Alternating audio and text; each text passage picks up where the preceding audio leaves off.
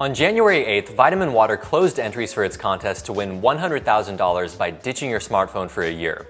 It's an interesting contest, but I'll tell you frankly, I think Vitamin Water should give me that 100K right now.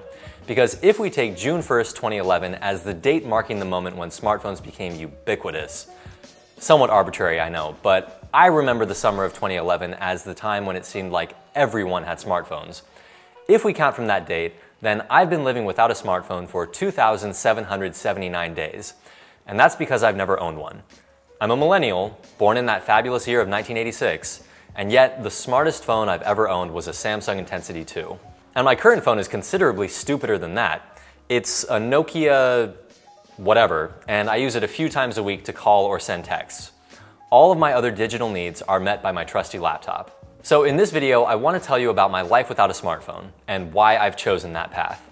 But before I get started, I want to make it clear that I am only sharing, not preaching, and I wouldn't judge you or anyone else for choosing to own a smartphone. My wife has one, my parents have them, my friends have them, and I still love and respect those people. To get started in explaining why I've made this choice, we need to establish the costs of owning a smartphone. Now, the monetary costs are obvious. A smartphone isn't cheap, and it's both more likely to break and more likely to be stolen than a brick phone, so the probability of having to replace it is higher too. But to me, the monetary costs of owning a smartphone are insignificant when compared to the costs it would exact on my time and attention. One of the things touted as a benefit of smartphones when they first appeared, you can get online anytime, anywhere, doesn't seem to me like a benefit at all. I find great value in the internet, like everyone else. But overall, I want less of it in my life, not more. And when I use it, I want to be doing so consciously. Unfortunately, practically every digital network we use these days, including this network, YouTube, is not just addictive through some accident of nature, like alcohol or heroin. It's deliberately designed to be addictive.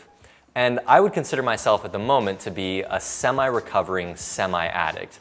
Which means my internet addiction has, I think, always been less severe than that of the average millennial, though still nothing to sneeze at. And for the semi-recovering part, that means I haven't given up Facebook, YouTube, Reddit, and so on cold turkey.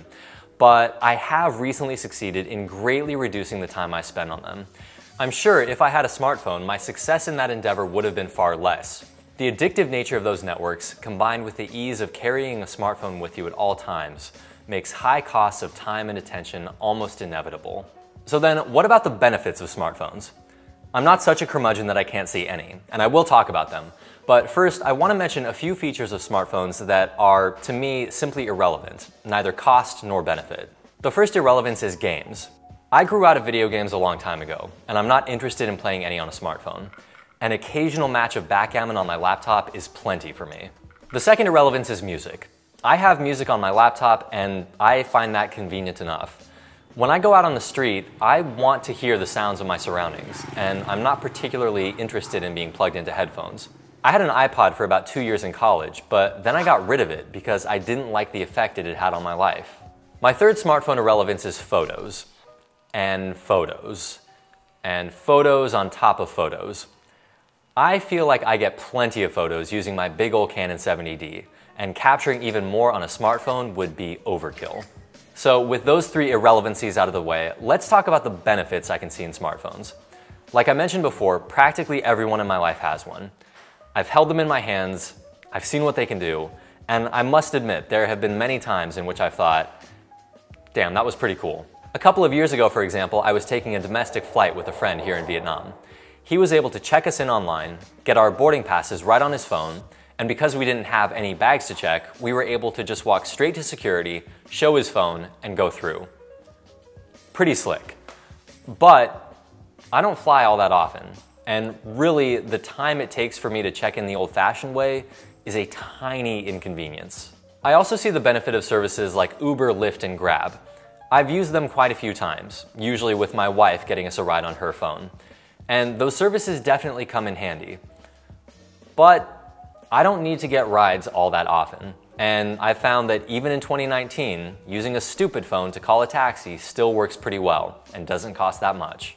And probably the biggest benefit I see in smartphones is being able to use maps and GPS whenever you go out. In pretty much every big city I've ever traveled to, I've gotten lost at least once. If I had a smartphone, that wouldn't happen. And I'd also have an easier time finding interesting things near me. An inarguable convenience, but a very minor one, I think, as are all the other conveniences and benefits I can see in smartphones. Minor, not revolutionary, and to me, they don't add up to more than the costs.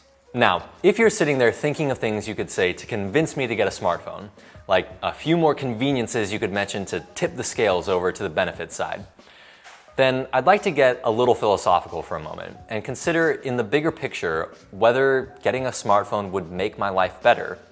I think that's a fair question to ask because a smartphone is not a necessity in the way this sweatshirt is. I need this sweatshirt to stay warm. A smartphone, on the other hand, is really a luxury. And I think it's wise for any luxury to ask yourself, does this thing make my life better? So let me give you a list of possible changes in my life which I would consider indicative of improvement, and we'll see if a smartphone would affect them. One improvement would be making more money without feeling overworked.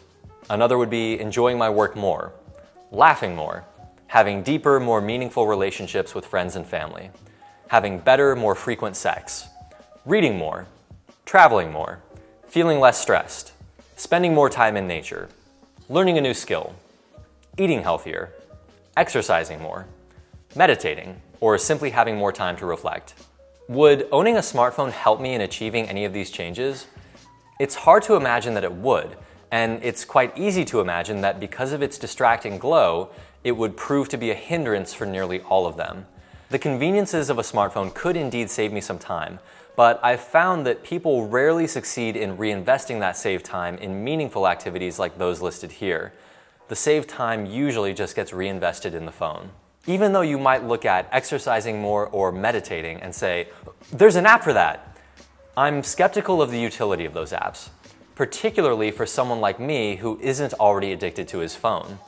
In the case of the Waking Up meditation app, for example, I think even Sam Harris himself would agree that if you don't already have a smartphone, you shouldn't buy one in order to learn meditation from his app, because the device will probably end up being a net drain on your attention, mindfulness, and ability to meditate. So, in short, I find it very hard to believe that owning a smartphone would actually bring more happiness into my life. Now, does all of this mean that I'm going to spend the rest of my life swimming against the current of technology and refusing to ever buy a smartphone? That's hard to say. I can imagine in 10 or 20 years, the stupidest phone you can possibly buy might still be pretty damn smart, because the technology will have become dirt cheap, and there's simply no market left for something as simple as this. And perhaps smartphones will become so truly ubiquitous that it's practically impossible to escape the expectation that you have one, and even quite necessary services will be structured around them so deeply that not owning one makes it difficult to even get through your day. If that situation comes to pass, I suppose I'll break down and buy one. But that situation hasn't come to pass yet. A smartphone is not necessary in the year 2019, and I'm living proof of that.